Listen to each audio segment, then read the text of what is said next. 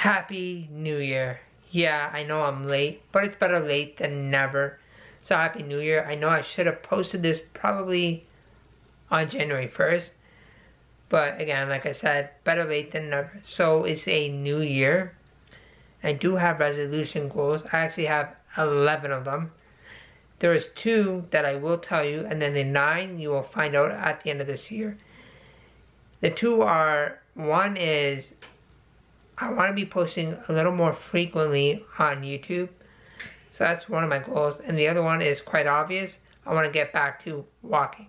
Question for you guys. Do you guys set resolution goals every new year? Or do you guys just say, hey, it's like another day, it's whatever?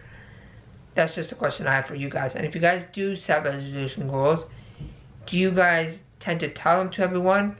Or do you guys keep it to yourself and work on it and see what you can accomplish in that year? So I set out really challenging goals for me, and I know this is going to be my year. There are reasons why I put really challenging goals is because if I had all easy goals and I know I'm just going to accomplish them, they're not really goals because they're just easy to accomplish.